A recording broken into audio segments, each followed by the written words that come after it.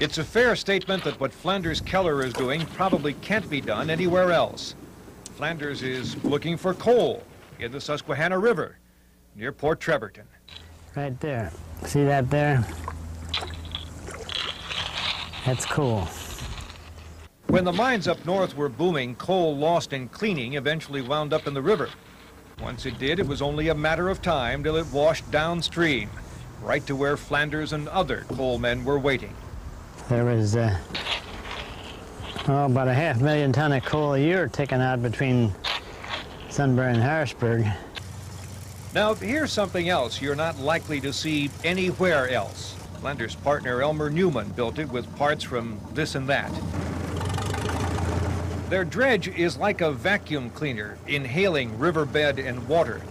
The machine takes what it wants and washes the rest back into the Susquehanna.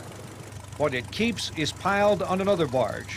Flanders says he'd consider 100 ton of coal a fair day's work. Flanders Keller has more one-of-a-kind things here than you'll find in a lot of places. Now, take his cleaning machine. Well, there's nothing much to tell you about it. It's mostly junk. But he's made that junk work. It works so well, we thought we'd spend some time looking at it. After all, how often is it you get to see something like this? What Flanders Keller does is becoming a lost profession.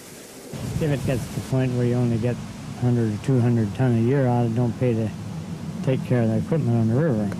So someday Elmer may not captain the dredge anymore, and all this will be history. I'm Mike Stevens, News Watch 16, on the Pennsylvania Road near Port Trevorton.